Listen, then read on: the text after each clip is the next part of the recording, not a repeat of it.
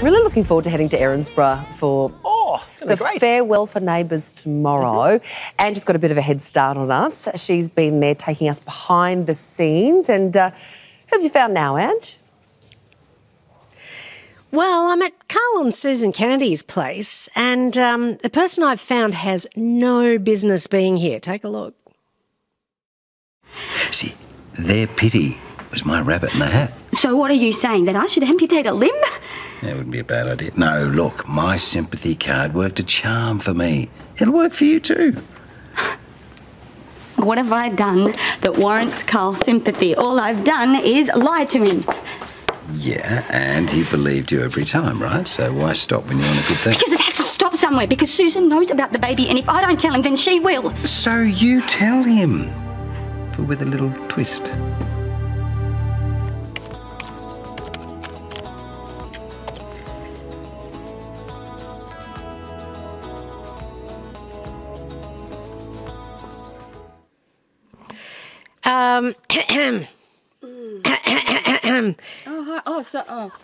Yeah, I am with the one and only Izzy, Nat Bass. Hi.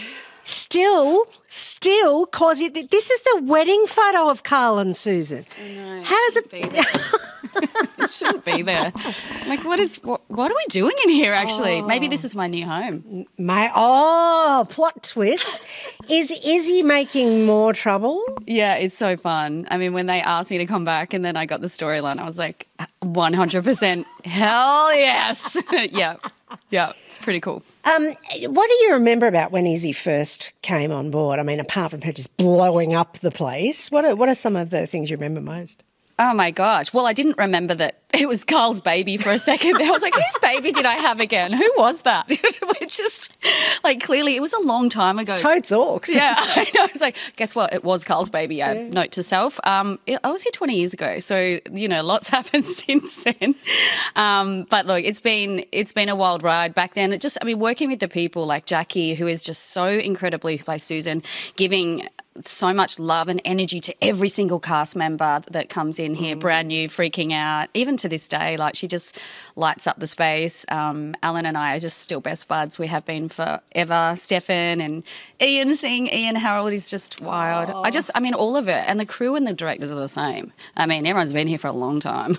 So the emotions must be really, really running high. It really is. Like, I mean, obviously I've just come in for, I better not tell you how long, but I've come in for a bit.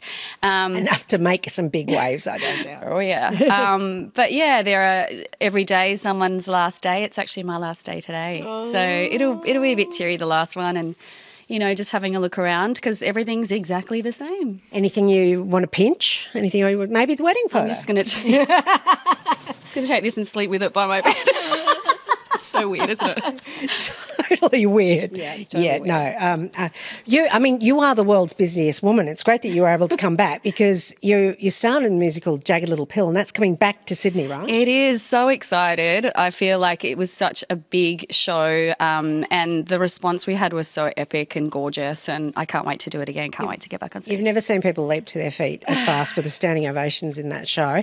And on top of that, your band, the Rogue Traders, are playing at the Logies. How long since you guys have played? A long time, about 3.5 years. I was listening to the songs the other day and I thought, I better work out those lyrics again, forget how they go.